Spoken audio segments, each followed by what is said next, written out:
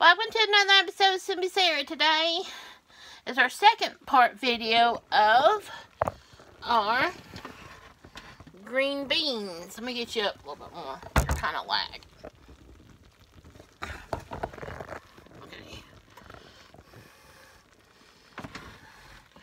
Okay. I still want you to see everything. Okay. Our green beans have cooked for over 2 hours. Usually about 3 is what I do.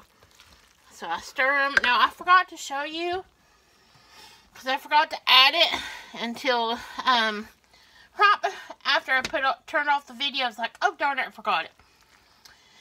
I put 1 to 2 cups of chicken broth in here, because even if you're using fresh green beans like I did and steamed them, they're still going to put out a little juice, but not very much. So, I like it juicy, okay? Everything is cooked. You gotta get your green beans tendered. And then it just has a little slight, subtle sweetness to them because of the brown sugar. And then you have that subtle hint of soy sauce. And then you have a little bit of garlic and onion. So I hope you try this recipe and let me know what you think about it. You can even put in minced garlic instead of all garlic powder, whatever you want to do.